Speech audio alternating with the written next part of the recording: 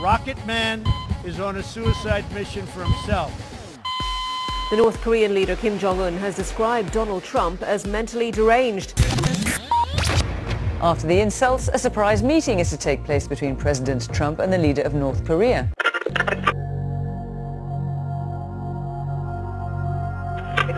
The North Korean regime always tricky. It's like they are really used to playing with this game for 7 decades. When you start negotiating, remember that the first thing that the North Koreans will do is they will try to seize the agenda.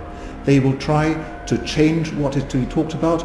They will try to change the times of talks just to throw you and your team off balance. It's a really good habit to get into, to refer to the country as the DPRK, not North Korea. It doesn't really cause offence, but their point of view is that their government is the rightful controller of the entire peninsula, and labelling them as the country of North Korea kind of undermines that a little bit. Until the regime really denuclearization, every step is very concrete. Until then, America shouldn't stop the sanctions. They will try to redefine terms so that denuclearization for North Korea you'll find means something quite different from what it means for you. And it's quite possible too that as you talk, that the meaning of that term will shift.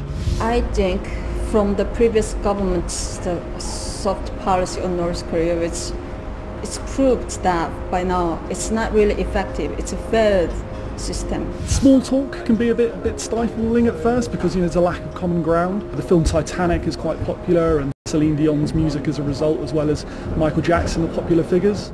President Trump shouldn't call Kim Jong-un as a rocket man during the summit meeting, because this is the summit between two countries. It's not like they're tweeting on social media together.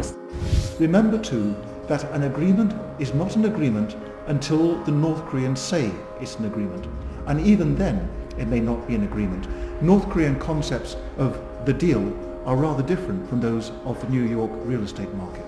There isn't a McDonald's in Pyongyang, but the president was trying to get his daily Big Mac. He may need to have it flown in from Beijing or South Korea. He doesn't want to give up nuclear power, certainly, but he just want to earn the hard currencies, the US dollars. That's his main goal, to continue his regime. In any negotiation, it's important to have a mixture of sanctions and of incentives, a mixture of carrots and sticks, if you like, to bring to the negotiating table.